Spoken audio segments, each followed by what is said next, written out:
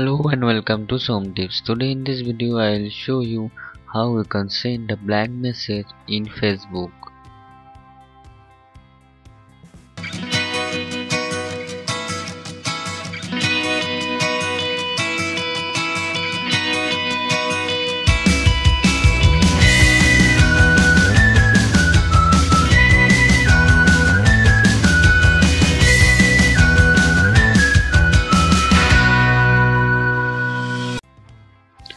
As we all know, you can't send a message just entering the spacebar in Facebook.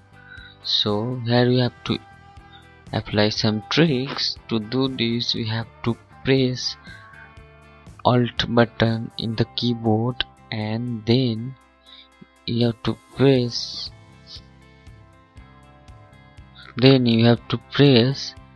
0 173 without leaving the Alt key.